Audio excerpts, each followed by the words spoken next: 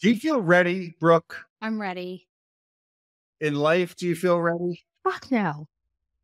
Yeah. All right, good. All right, We're good. all winging it. Come on, right? Like, none of us know what we're doing. That is a fact. That's a fact. That is a fact. Dr. Brooke Weinstein, welcome back to Men This Way. How are you feeling today?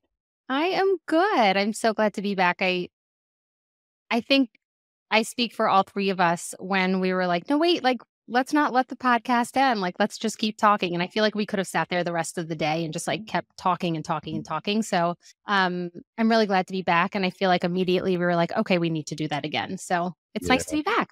Yeah, Oh, good. likewise.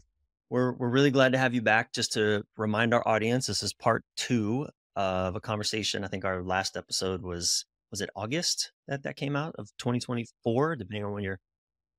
So anyway, just to remind our listeners, if you've heard our episode with Brooke before, or you're just turning in, Dr. Brooke Weinstein is a world-renowned thought leader on parenting. She specializes in neuroscience-based sensory and emotional regulation, combines a background in occupational therapy and neuroscience, a deep knowledge of the brain, trauma, and sensory regulation principles to offer step-by-step practical parenting advice to help transform the entire household. My God, how I wish my parents knew this work, Brooke, No doubt. when I was growing up. My goodness. Brooke's been featured on Today, Forbes, and my favorite, Scary Mommy. So again, welcome back, Brooke. We're really glad to be continuing this conversation with you today. Thank you for having me. Yeah, during our last conversation, we talked a lot really about you have this amazing podcast, Thrive Like a Parent. And in our first episode together, we thought we might go down the parenting rabbit hole, but we spent a lot of time where we should have, which is really around like, how do we as parents, how do we deal with our own emotional regulation? How do we navigate the challenges of ourselves in our lives?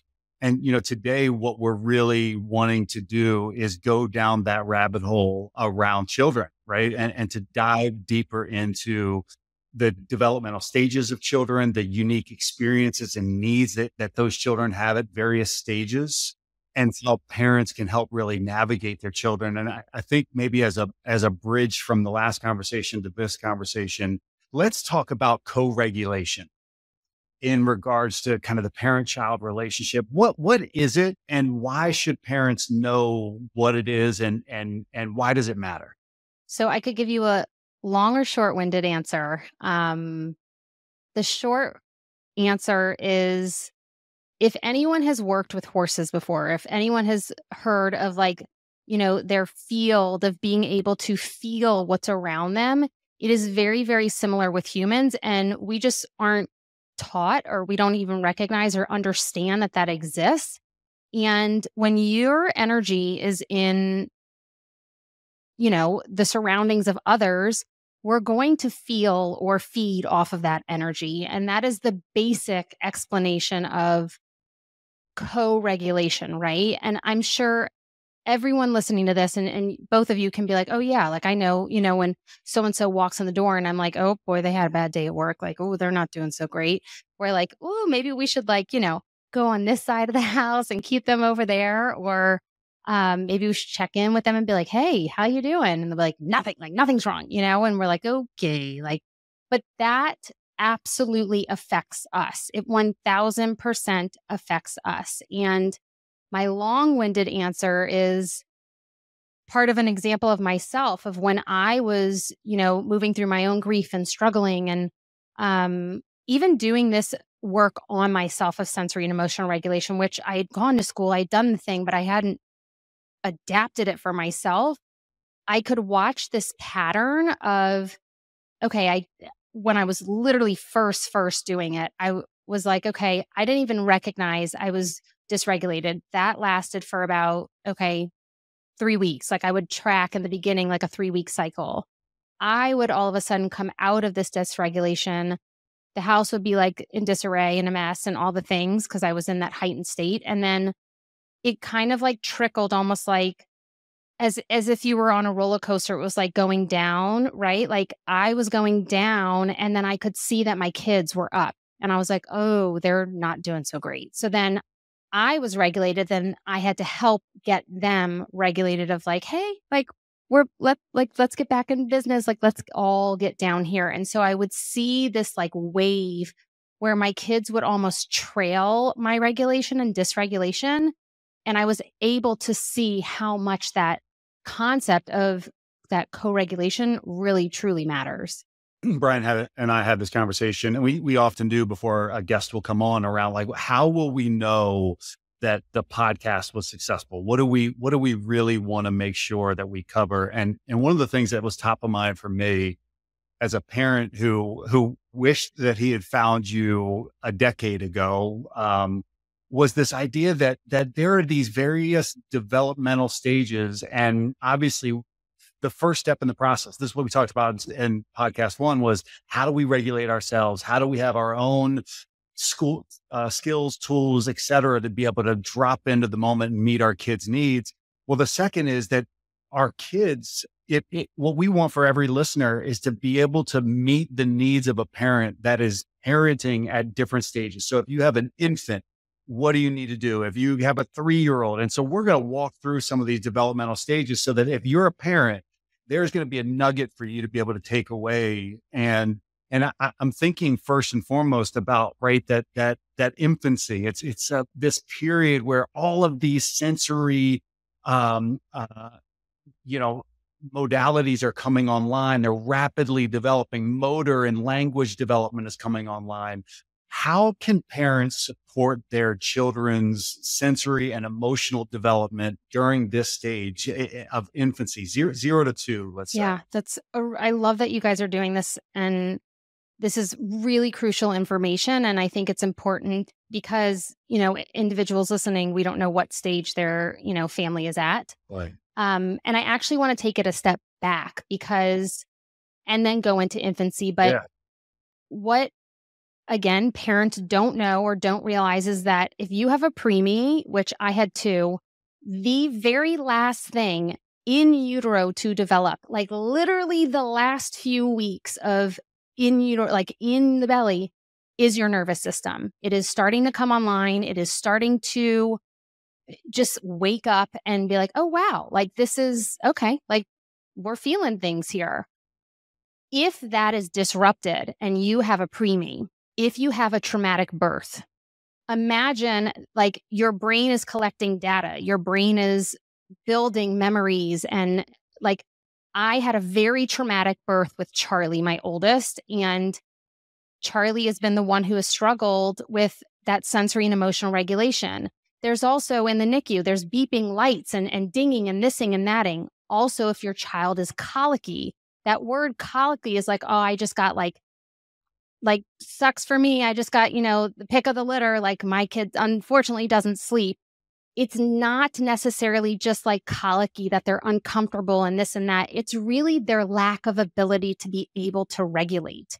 So if your children had any like tongue ties and feeding issues and premature births or a traumatic, birth where like Charlie was pulled out with forceps, like that's what I'm talking about. Or like you pushed for a really long time, like all of that really does affect the brain because that's the brain's, it's already starting to build those memories and patterns. And so if you have a child who, let's say, is more needy, infant, we should call it, an infant who is more needy, take a look back at like, did anything happen during pregnancy? Did anything happen during birth? Did anything happen after birth? Did your child struggle with, colicky or acid reflux at night or could not get themselves down or wouldn't sleep through the night? Like all of those things are a precursor to be like, oh boy, like here, like I should expect big things coming up within my child's life. Like I should expect that we're going to need to support my child on more of a sensory level and make sure that I understand what's going on with them. Now, when you're in that infancy stage, I think the biggest thing you can do is deep pressure massages, see if they like the water, let them play, let them get dirty, let them get messy. I used to, put shaving cream in front of both of my kids when they are babies. And I was like, let's see if they're avoidant or let's see if they're like seekers. And Charlie was like, let's go. And like, just like dove in. And Eli was like, he touched it and he looked at it and he cried. And I was like, and I knew they would both have those reactions because Charlie is my seeker. Eli is like, I don't want to get dirty. I'm kind of an avoider, like pass, like we'll just, like, please, but no, thank you, And I was like, it's whipped cream. Come on, like suck it down. Right. But you can understand those things from such a young age within your children, but you have to have the lens to be able to see those things and have those markers and understand what that means in order to be able to support those needs. I think the biggest piece is the awareness, if you will. I would imagine a lot of parents experience annoyance first if their kid isn't doing the thing that they think the kid should do. 1,000%. I mean, what's the consequence of annoyance? What's the consequence of even like one of the things that comes up for me too is knowing this was in my early childhood home is a lot of fighting. I think a lot of people might think like my parents fought a lot, and I wasn't conscious of this. Actually, it was something my mom had to tell me in retrospect. I was really, I mean, I remember it when I'm around 3 or 4, but I know that was happening at birth and in the times after. And I'm just curious, what are some of these consequences on a child's development that we might not otherwise even think is a thing because it's just a baby. They can't hear anything. They can't see anything. They don't know what's going on here. Yeah, it really does all matter. I mean, they're clocking and tracking, and their brains are doing the work of collecting data to learn the universe and to learn the world that they're surrounded in and their environment and how they function within their environment. And even kids, it's like, 1 years old, it's like food is just for fun, but parents get so wrapped up in like, oh my God, they're gagging, or like, oh my gosh, they don't like vegetables, or oh my gosh, they don't like this and they don't like that. Your kiddo, again, you have to look at like, was the birth successful or quote typical? Were they a preemie? I had to literally put my like lens, like my hat on and lens of like, I'm an OT in this moment. And I needed to work, especially with Charlie, on like lateralizing his tongue and getting food in his body and learning all that. But he was avoidant of that sensory piece within his mouth. And we just think, oh, it's fine. Like give him a chicken bone and like baby led weaning and like they'll figure it out.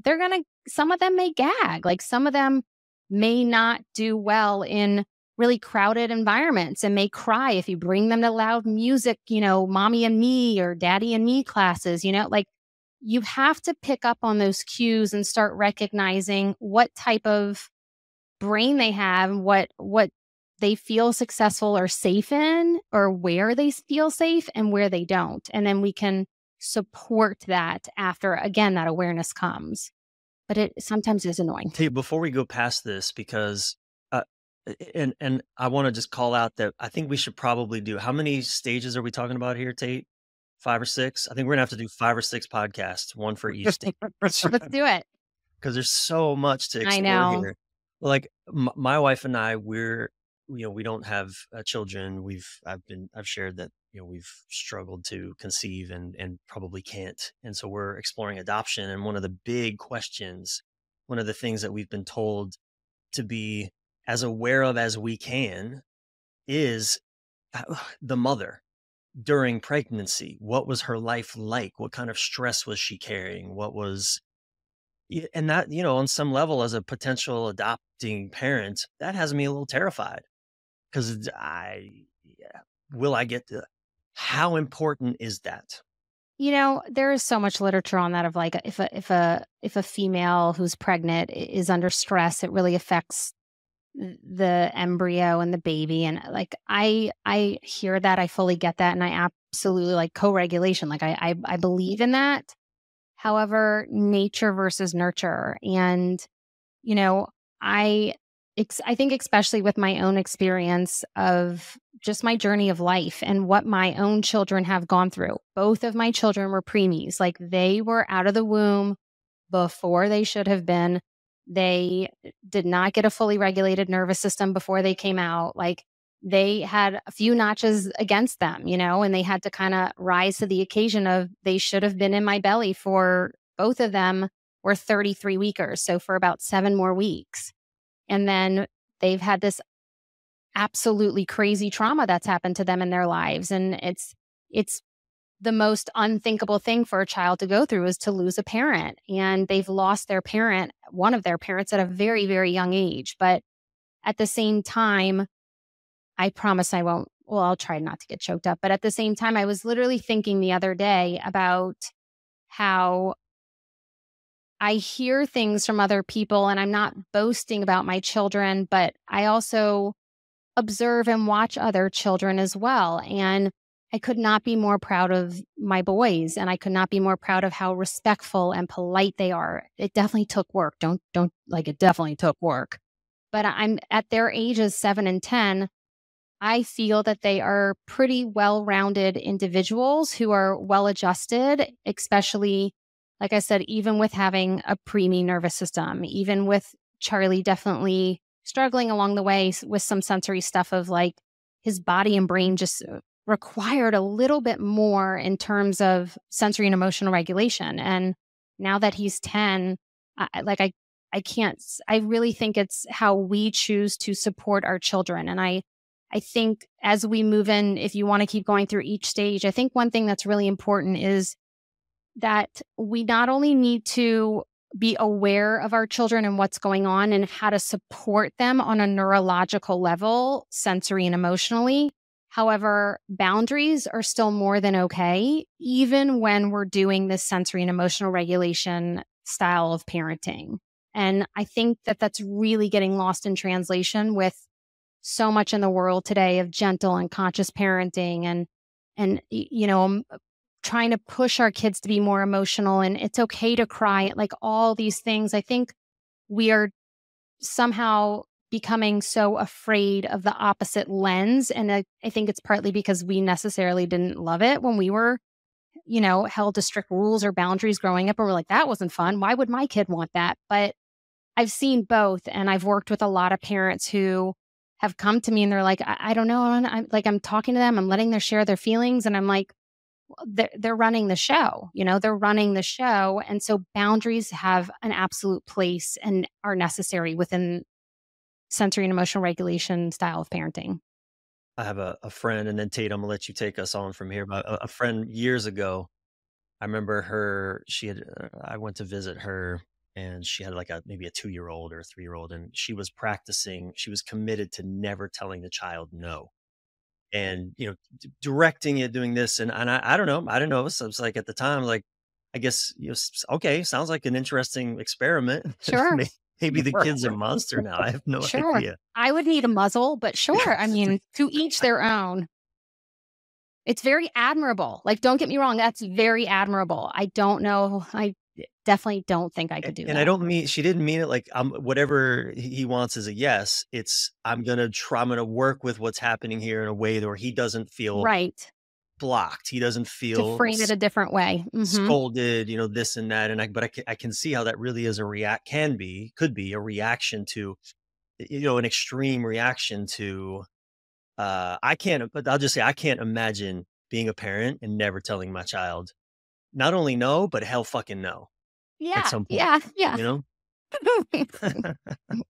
Well, I think this is a perfect segue because this next stage is really, early childhood development, 3 to 5.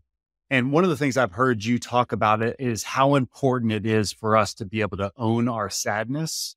And my question is really around how can a parent really model this for children, but tying in this conversation around boundaries, how also can a parent, what are the important boundaries to be setting for kids about how their sadness or upset is being expressed? So on those two Yeah. ends, continue. And this particular topic, we could literally have a whole podcast on. But I believe that from the ages of around 3 to 5 is when we're doing the most work with our kids in terms of it's the tantrum phase, it's the meltdown phase. And if you don't know, there is an absolute difference between a tantrum and a meltdown. And I don't know if we went over that last time, but we as adults have it too. A tantrum is you absolutely know what you want. I want another cookie.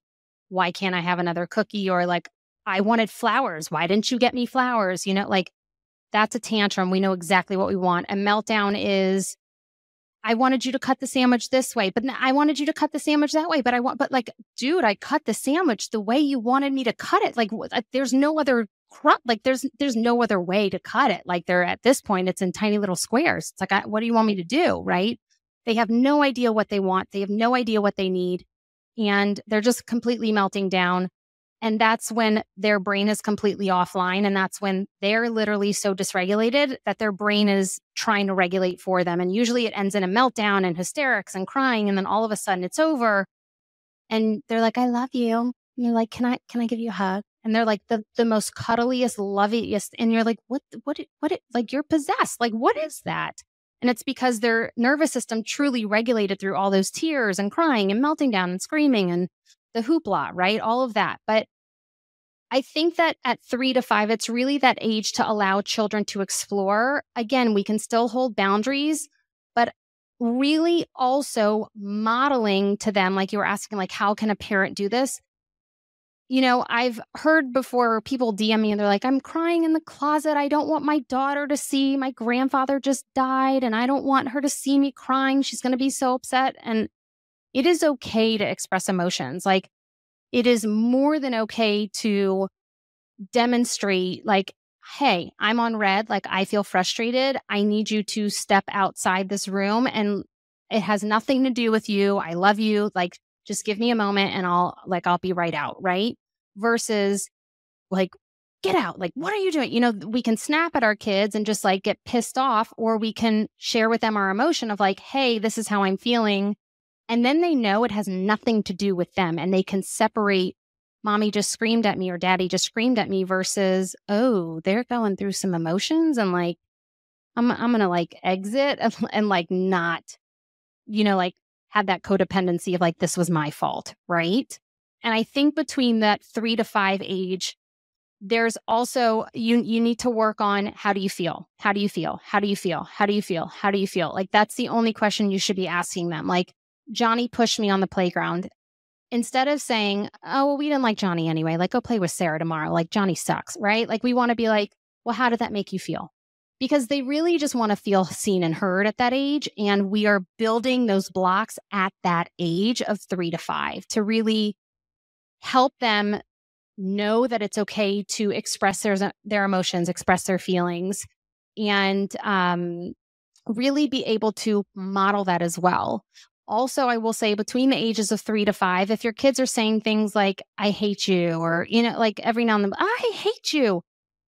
3 to 5-ish, they don't necessarily understand like the implications of what that means, or they don't really understand if they're really calculating, or it looks manipulative, but I would prefer the word calculating, or, if they'll say things to hurt you, or they'll not want to give you attention, things like that. They're playing around with all of those kinds of things in that particular chunk. But I would say really past 5, my cutoff is 6 of like, nope, like, like I'm keeping the lights on. I'm cooking you your meals. Like, I don't want to be told that you hate me. Like, I don't really want, like, no, like, so like, you can't because I say so, but that 3 to 5, we allow them to explore and really move through their emotions. There's a lot of tantrums, a lot of meltdowns, but really, and some more than others too, depending on their nervous system. If they're really, really struggling with meltdowns and tantrums, that tells me again that they're really struggling to regulate, really, really struggling to regulate. And they will need a little bit more assistance in that realm. Again, I've had 2 completely different kiddos. One of them was sharing how they were feeling at the age of 2. The other one, I had to like pull the words out of him. And I was like, how do you feel? And like, he did something at school and I was like, but how did you feel? And he was like, I was jealous. And I was like, yes. So I was like, you're not finished. Like, I didn't care. Like, he didn't need a consequence because he was able to share like why he did what he did. And then we could have a conversation of like, hey, that's probably not cool to do that, But really pulling out those how do you feel statements within that 3 to 5 age is really, really crucial. I think that's such critical, practical advice, right? Because I remember those stages for both of my kids, and I was not clued into. It wasn't really about managing their behavior. Obviously, there have to be boundaries about in ways to protect them and the people around them in some ways. But if it's really the game is really about the identification of the emotions and allowed the question of that and the exploration of that to let them know that all their feelings are welcome rather than, hey, I'm just trying to manage your behavior. And as long as your behavior is okay, I don't care how you feel. Right. Which is the wrong message. It's almost like in some ways, I don't care what your behavior is. I care how you feel because if you're able to tap into that, now you start to gain control and agency over the actions you're going to take. Yeah, like a good example of that is if a kid comes up to you and you're talking to a hostess of a birthday party, like a kid birthday party, and your kiddo comes up to you and they're like, I want to leave. And you're like, how rude. Like, you can't say that in front of the host. Like, that's so rude. They're telling you they want to leave because they're done. It could be because they're overloaded with sensory stimuli. It could be because something happened. It could be because they're not having fun. It could be because they're tired. It could be many, many reasons, right? And it's not necessarily rude that they're stating their needs. Like it's not rude, but we look at it as, oh boy, like, ooh, like that's not polite, you know? Another one too with that age 3 to 5 is if they're struggling, let's say you're like, we're going to go here and then we're going to go there and then we're going to go here. And then you have to switch up the schedule and they just completely lose it or they really melt down to go anywhere new or any birthday parties, things like that. That is a good sign that they're really struggling with their sensory and emotional regulation in terms of transition and feeling safe in a new environment. I had one client who was like, I have twins who would just sit in the car and hysterically cry. And I'm like at the park sweating, like your friends are out there, we're at a play date and they wouldn't get out the car, you know? And that's not just because they feel like being, butt heads. It's because they're struggling and they can't verbalize it at 3 to 5 really. I imagine that this is, as I'm listening to this, I'm just, we work with, Tape 9, the work we do. One of the things that we always come up against is shame in adults. There's so much shame at play and the spirals that can send people down. And as I'm listening to this, I'm imagining that period of 3 to 5. Look, how many adults even today still, have the skills, have the presence of mind and not take it personal, right? When a 4-year-old says, I hate you, or does something so-called rude. And I would imagine that this is a period of time where I remember seeing, probably the kid was 4. This is decades ago. I saw this and at a friend's house also. And I think the kid was wanting mom. We were all sitting on a couch, sitting around, and the kid ended up. He was kind of being ignored by the adults, as a 4-year-old will tend to be in that kind of scene. I remember he like knocked a glass of milk out of his mom's hand, and dad reacted to that by first the stern no, how, don't you dare kind of thing, and then dad crosses his arms and turns his body away from the child.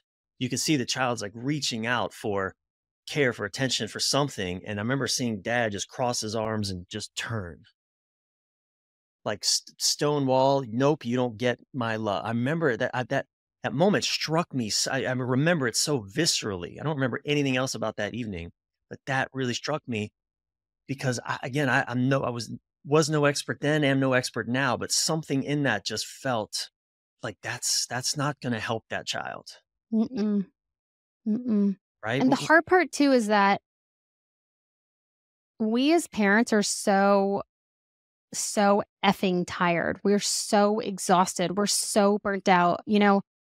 We talked about the world is moving so fast and there's more pressure on us than ever before. The cost of living is like beyond doable at this point for us. Like we used to all live closer to our families and have more family support. Like there's so many things that have led us to be on an island by ourselves alone, like trying to hack it, with our kids. And that parent may not have had anything left in them. And that is why it's so crucially important. When I switched from working with pediatrics to working with parents, is they need to recognize, and they have to unapologetically take care of themselves and learn how to regulate for themselves. Because if they don't, you are going to get that. You are going to be pissed off and be like, what?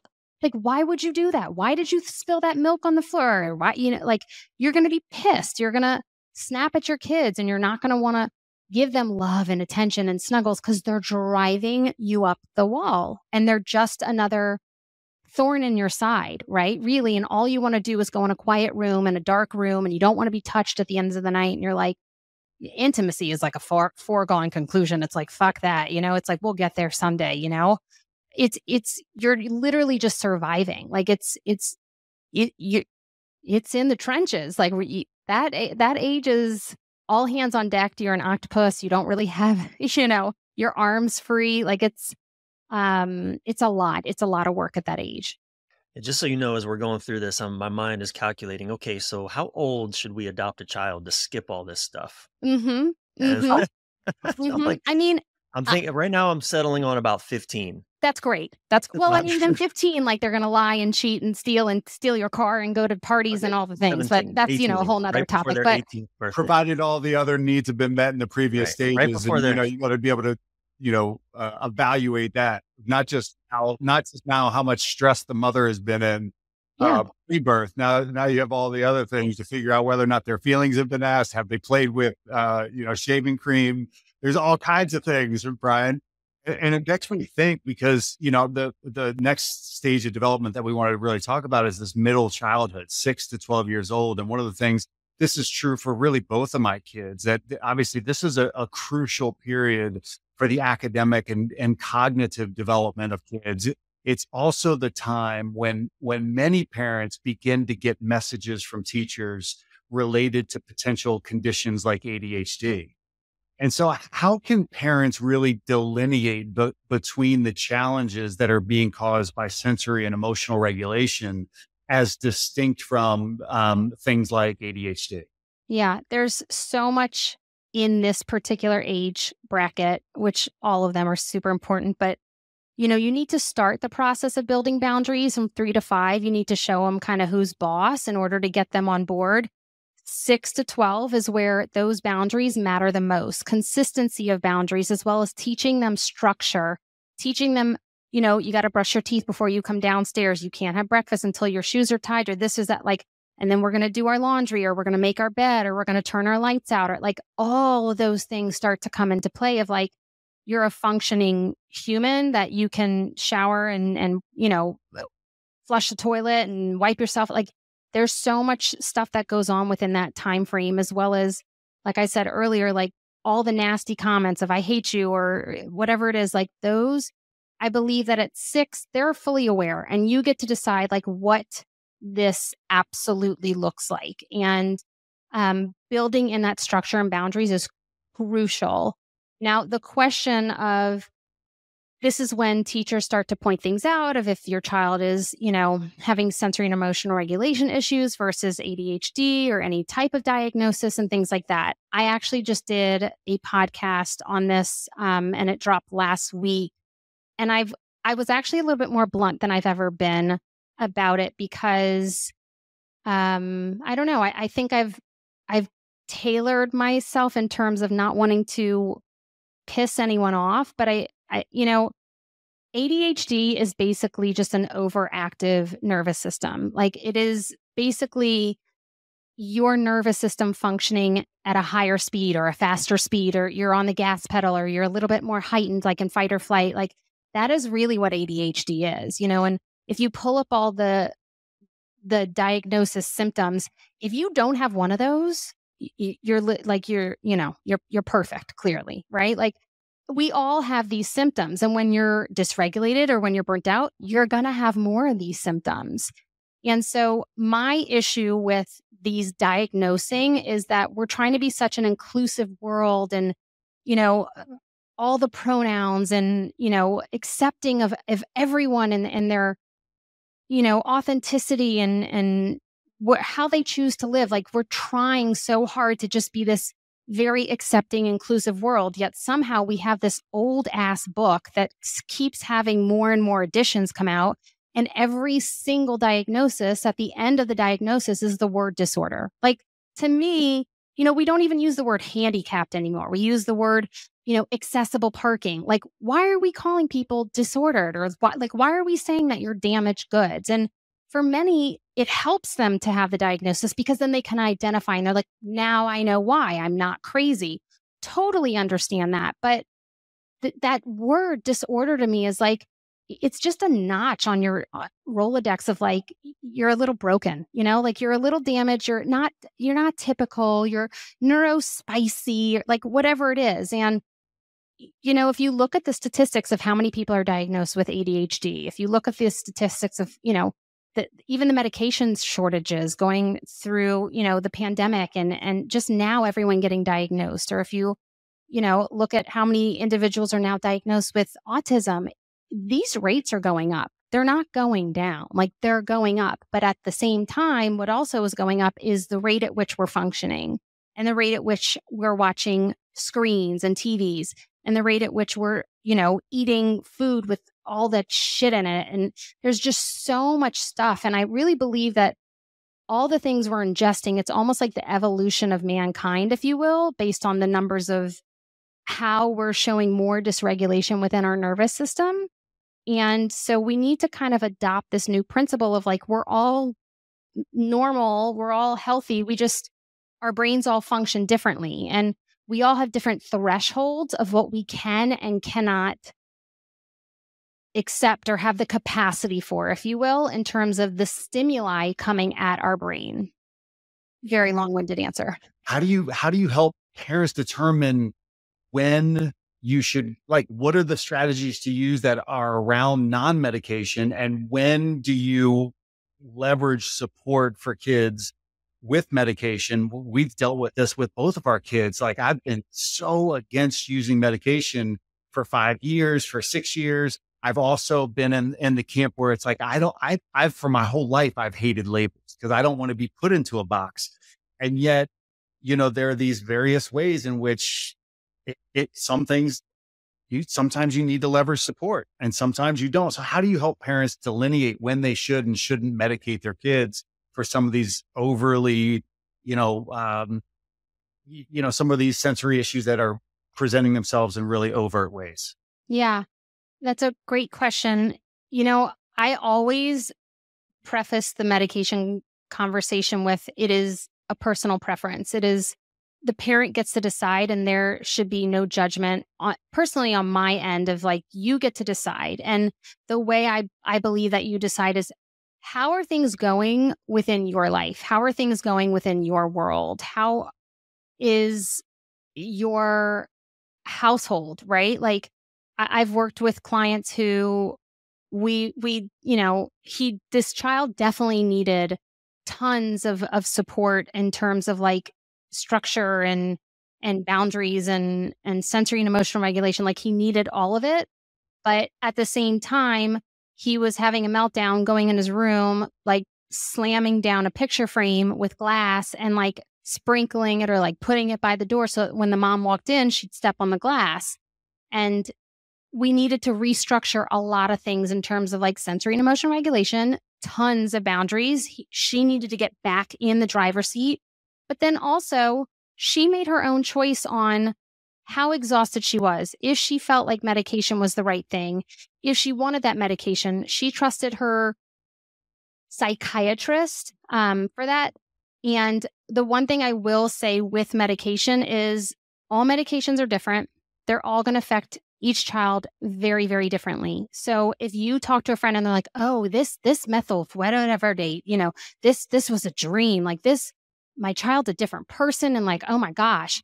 Well, if you slap that on your child and you're like, but they're now irritable and they're now this and they're not that, like, there are tons of interactions with medications. I've seen someone who had a child on methylphenidate and an antidepressant who became suicidal and who became even more irritable. And they said, we kept going back to the doctor and we kept saying, this is getting worse. Like, they said they'd have a honeymoon period. And the thing to know about medication, I think one of the biggest things is if there is a honeymoon period, but then your child goes back to XYZ, or if it's not working after, a few weeks or whatever, that means that it's not the right medication, not that it's the right amount. That means that it's not the right medication. So if you keep piling on more, they may get more agitated, more irritated, more aggressive, more everything, right? So really find a provider who will work with you and someone that you trust. But medication is not always a bad thing. It's another tool in our toolkit that can actually support the child into feeling even better about themselves and to feeling good. So it's not always a bad thing. Well, and I think one of the places that my wife and I were trying to delineate and figure out how to deal with it, it was certain for us, it was a lot less about the academic side and it was a lot more about the social interactions. Totally. And so, if as my kids were trying to navigate different social interactions and as they're bumping up against those, so what are the kind of sensory and emotional regulations practices that kids at that age, 6 to 12, can be practicing so that it makes their social interactions smoother? What can parents be doing with their kids at that stage to help those social interactions? Okay. So, in the 3 to 5 stage, we really talked about how do you feel? And I believe that once they get that, if you can ask a child, how do they feel? And they're like, I feel angry or I feel sad. I want you to move on to the next, which is, where do you feel it in your body? And you can show them pictures and are your shoulders tense or your jaw clenched? Are you this? Are you that? If I see a kiddo chewing on their shirt, which is a big one, chewing on their nails, chewing on their shirt, biting things, like, hey, how are you feeling? I'm not going to be like, get that out of your mouth. What are you doing messing up your shirt? I could give two shits. It's not going to fit in 6 months anyway, right? So like, hey, how are you feeling, right? And then we need to ask, where do you feel it in your body? And then after they get to that, we want to figure out, well, what do you need? Because what we're trying to do is 2 things. Number 1 is what parents don't realize is that we need to very slowly decrease our codependency as our children get older. Very slowly cut the cord. Very slowly say, you got this on your own. Very slowly give them the tools to be like, congratulations, you're 18, go fly, And if we're still, that cord is still attached, they're going to struggle and they're going to be eaten to the wolves, So we're very, very slowly cutting that cord of that codependency, which is totally natural because when our babies are first born, like they wouldn't survive if they didn't have us. So it's a very, very natural thing to have a codependent relationship. And I think codependent relationships are really at this point, like kind of looked down upon of like, we shouldn't have a codependent relationship and we should be interdependent. And it's very natural. Like I don't understand how it could not be natural, right? The other thing we're doing is we're giving them the ability to be able to say, I feel scared. Wherever they feel it in their body, I need you to open the door, or I need you to back up, or I need you to or I need to get out, or I need to, whatever it is, right? I want to empower my children to be able to answer these questions so that when they're on the playground and someone pushes them, they can say, hey, like, I feel upset and like, I didn't like that. And like, I need you to back up, or like, I need you to not push me anymore. I want my children to be able to know it is okay to express these exact things of how they feel and what's going on in their body and what they need. And then the last piece that, in 6 to 12 is really, how do you go get it? Like, how does the child say, I really need some peace and quiet? Okay. Like, I'm so proud of you for recognizing that this is a really loud restaurant. What do you need? I need quiet. Okay. Well, how do you think you could go get that? Mom, do you think that I could go outside for a second and just sit on the bench and like take a moment before our food comes? That's a great idea. Sure. Because I want my children to be able to advocate for themselves and become independent in terms of regulating themselves. I don't want to be their regulator for the rest of their life. I don't want to be, swaddling them at 12 years old. I don't want to be holding them at, I want them to be independent beings who can say, I think I need to go take a break in my room and do some drawing. I think I need to step away from this friendship and just let things cool down, right? Like I want them to be able to have their voice, not be afraid to use it. And so by really giving them these questions and autonomy to answer them and figure these things out for themselves is the crucial piece of both of those, releasing that codependency as well as giving them the independence of learning how to regulate for themselves. And then them being able to ask themselves, okay, how do I feel right now? Okay, what do I need? Eventually. Yeah, it's profound because I think that, as we're talking about this stage, what we're really trying to do is set them up for the next stage, which is around adolescence. And I've often thought about it this way, that almost like 0 to 5, 0 to 6 is really around doing all that I could to protect my kids, right? Wear your helmet, don't put your finger in the socket, just stepping to try to protect them. The next stage was really about preparing. How do I prepare my kids for what is happening in their life, right? And what they're about to experience. But then after that, they get in like late middle school and then high school. Adolescence is really the difficult stages that children go through, which is to be able to firmly identify and figure out who they are as individuals. But then how do they join the social world in ways that allow them to feel like they belong, that they are included? And sometimes those two things are really counter to one another. The things that they have to do in order to belong are contradictory to who they know themselves to be. I know my daughter has really struggled with this. She sacrificed some of her own personal values in order to belong in a social group that then turned on her. And now she not only didn't know who she was, she didn't know how to navigate this group, and mean girl syndrome and all those things step in. So as we think about the adolescent stage of 13 to 18, what are the critical things that parents need to be doing to lean into this stage of development? The example you just talked about, I think is one of the biggest reasons why we as parents struggle to hold boundaries with our kids, because we sometimes think if we hold boundaries or we tell them right from wrong, or like we give them natural consequences, we're shutting them down from owning their feelings, or we're shutting them down from finding out who they are, because all they're doing is just respecting, the boundaries and the rules of, be seen, not heard kind of thing. And that's a perfect example of like, we do want our children to be able to figure out and own their feelings and own who they are, so that when they get in a situation like that, they can be like, does this fit me? Does this suit me? Am I happy in this social setting, or can I express my feelings? Do I feel safe in this social setting with these girls? Are these my people, And I think that comes with trial and error. I especially I can only speak for me because I'm a female, but I think we all have those mean girl stages. Middle school to me is the hardest stage of, there's always a ringleader somehow, she's the one and we all want to be besties with her. And someday she wants to be besties with us because she might be a little narcissistic and she doesn't even know it yet. And she may not be as an adult, but like she's a little child who's a narcissist who's like, oh, you'll do for the day. And like, I'm annoyed with you for the day. Or like, we're going to talk behind that girl's back. And, we have to kind of learn through experience in that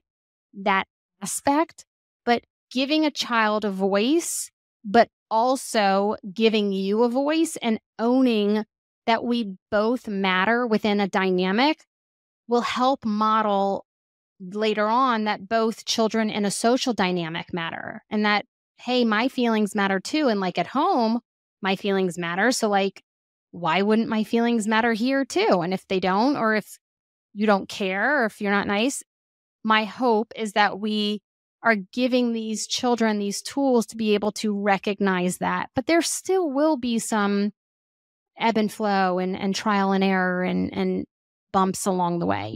That's part of life and how we learn. Have you ever read the book Nature and the Human Soul, Brooke? I haven't. Oh my God, Bill Plotkin's work. I think you would get immense value out of it. It's an incredible It's an incredible book. Bill Plotkin, Nature and the Human Soul. It's an approach to the developmental stages of life from birth to death, and through a very uh, eco-centric framework. In other words, well, to shorten that, in adolescence, there's two tasks. There's two tasks in every stage that we go through, from infancy to adolescence to adulthood to elderhood. Every stage has two tasks. One is a culture task and one is a nature task. And I'm hearing, like, adolescence, the culture task is your focus is shifting away from the family and towards your peer group. And there's a culture task, like, who am I? It's trying to figure out, who am I in relationship to the culture? What is my role? Like, who's my boyfriend? Who's not my boyfriend? Who are my friends? Who's my tribe? Who's not my tribe? Right? There's that culture task, and that's a challenging task. But there's also a nature task, which is, who am I independent of all of that? And those are inherently can be at odds, Tate, to your point, what your daughter's going through. One of the things, Tate, you and I talk a lot about is paradox, right? As adults, particularly men, is because we work mostly with men, we talk about being able to hold paradox, right? Masterful living is being able to hold two apparently opposing ideas. Like, I feel angry and I'm okay, for example, right? I feel pissed off. I feel horny. I want to have sex. And you know what? It's okay if we don't have sex. Like, being able to hold these two opposites. And I just hear in that, it's like adolescence now, we're really starting to step into also preparing children to be able to hold paradox. And you can't, like, how do you steward that? Like, Tate, you're in that right now. Like, steward, you cannot save your daughter from these challenges. Or you just cannot. In the same way, like teenage boys, they start to, right? They You get would love for me to, and I would love to be able of course. But that's the reality, is that that's why in this world of where you talk about you start in this protecting stage and you move to this preparing stage. The stage that I really feel like I'm in now with my daughter more than anything other is just being present. Right? To be being present for all that she's experiencing, knowing that I can't fully protect her anymore, knowing that I can't fully prepare her, even though to my heart's desire, I would love to continue to be able to do both. But if I overprotect or over prepare, it doesn't actually allow her to step into her greatness and all the things that she needs to go through. And what I now feel like I have to do is be present for her. And that is the hardest stage. It's been the hardest stage to really watch this struggle. And we actually empowered her recently to make her own decision about what school she would go to, because the amount of mean girls that she was experiencing. And really because what she had it was that we were the ones that were holding her back. And then we said, you know what? Guess what? We're not actually going to hold you back. You get 100% of the freedom to choose. And what that also means is now you have 100% of the responsibility. So I want you to really get what's at stake here. There's some upsides to this and downsides to this. And whatever decision you make, there's going to be some grief and mourning inside of it. And so how can we be here for you and help you as you make this decision about whether or not to switch schools in the 8th grade and to go try to meet an entire new friend group to try to navigate, and now it's like, I just got to be present for her. And that's a whole new skill as a parent that I'm stepping into, my wife is stepping into, because it's a demand from her that we can't just protect her and prepare her anymore. Yeah.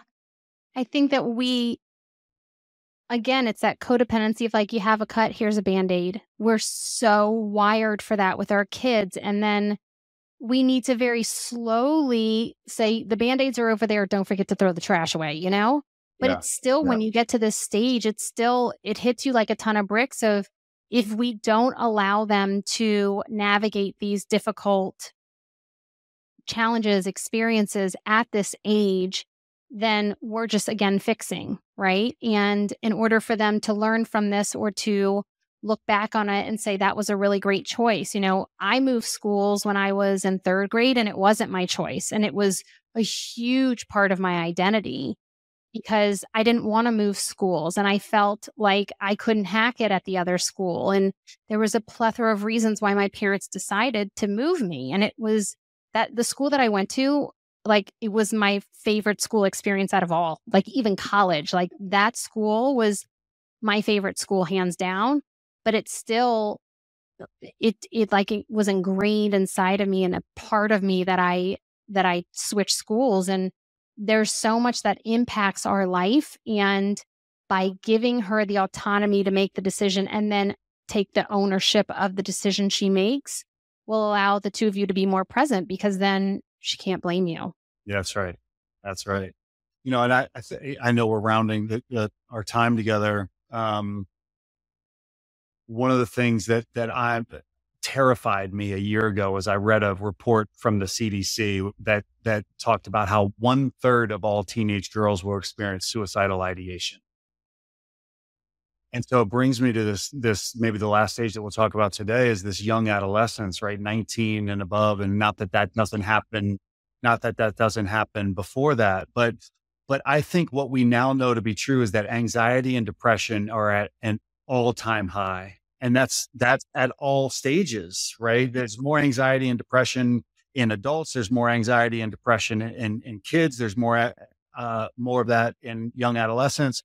What can parents do for their kids who are experiencing anxiety and depression these days? You know what's crazy is I thought you were going to say your biggest fear is that she gets pregnant. And I really honestly feel like if our parents were the ones sitting here having this podcast, that would be their fear. Their fear would be, I hope to God my daughter does not get pregnant. And my dad would be like, the best birth control, take a pill and hold it between your legs and cool down, whatever. But it goes to show how much we've evolved in a short amount of time that we are that afraid of. I mean, that percentage is wild. It's scary. And, my children have a 50% higher chance, a 50% higher chance that they will consider doing that in their life or think it's okay to do it. And I think that is one of the reasons why these questions are so imperative, because it's not just if someone, I alluded to if you're locked in a classroom and someone's not doing something right and you need to express your feelings and say, own and feel in your gut and be okay. This is not okay. This doesn't feel right. I need to open the door. I need to get out. I want my children to know that it is okay to share their feelings when it matters most. And for me, when it matters most is when it means life or death. I want them to be able to come to me and say, this is how I'm feeling. And these are not good thoughts. And these are really, really, really dark thoughts. Right. And I would rather hear all of that, or, maybe a child is wanting to come out and they're, attracted to the same sex, or I feel really uncomfortable, dating this person because this doesn't feel like my identity. But if we nurture those conversations with our children of allowing them to literally from the time they're on the playground of well, how did it feel when Johnny didn't want to sit next to you today at lunch? Rather than, we don't give a shit. Johnny sucks, right? That's again, fixing it, putting a Band-Aid. But if we say, how did that make you feel? They might look at you and be like, huh? What? What? I don't know how it made me feel. Cool. Let's talk about it. Right. Here's these feelings and what's coming up for you. Because, it's one thing to think it. It's another thing to write it. It's an entirely different ballgame to say it. Literally, to say it out loud is the scariest thing you can do. But if you can practice that skill of saying it out loud and owning it and knowing that it's okay for the world, or literally even yourself, to witness your own feelings or say them out loud and own that it's okay to have needs, that's what it's about. It's knowing that you're worthy enough to have those feelings. And it's very, very scary. It's extremely scary. But I think that if you build a trusting relationship with your children and make sure that they have the tools they need to verbalize what's going on and know that they can talk to you about anything, then hopefully, even if they have those thoughts, they're going to come talk to you about those thoughts rather than just sitting with it on their own. And it's what you're saying is lighting me up, because in a world of now trying to practice my presence more than anything else, the one line that I'm saying more than any other to my kids these days is, I'm so glad that you're talking to me about Yes. I'm just so glad that you're talking to me about this. And I have some room to grow and, well, tell me how you're feeling and where are you feeling that? What do you need? Like you've really, that's been a beautiful gift that you've given to me today. And I know that I'm at least doing that piece of it well, which is I'm just so glad you're talking to me about this, Alexa. I'm so glad you're talking to me about this, Tate, because in a world of what I can do best for the rest of my life, is I want to be present for them. And I got to keep growing and developing and learning as a parent. But the gift of you in the world, which is planting these seeds for people to be picking up and then taking into their lives. Oh, I'm just so enlivened by it, Brooke. Thank you. Thank you. Of course. Yeah. The biggest thing that I tell parents is after you ask your kids, how do you feel?